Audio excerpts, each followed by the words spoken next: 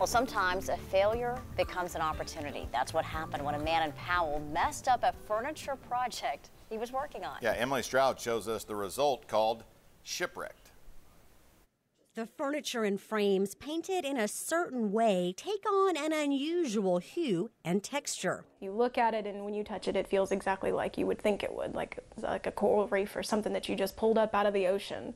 It's got that like rough but, I don't know, smooth texture. It's definitely unique, very much unique.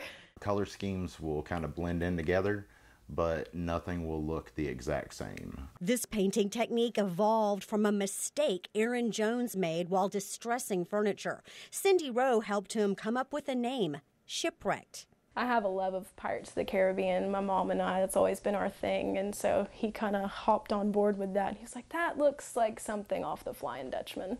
So here we are.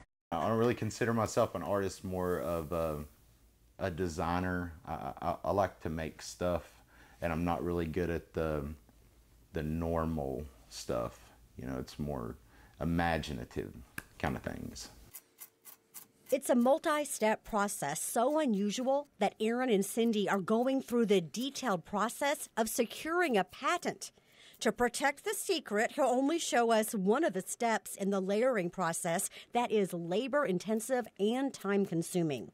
The next stages, after we get beyond 2 and 3 stages, it takes me a week. The former musicians work on their art at their home in Powell. Aaron focuses on the creative side, while Cindy runs their Etsy shop and social media.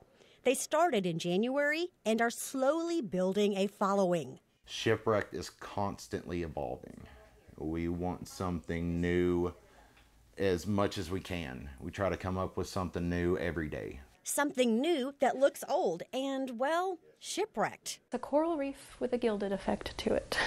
He just finished this vanity for her. I'm just absolutely in love with it. It's really pretty blues and silvers. Cindy's vanity is not for sale, but Shipwrecked items are available at their Etsy shop online, and you can even have something you already own customized, as if you discovered it at the bottom of the ocean. I'm Emily Stroud, live at 5 at 4.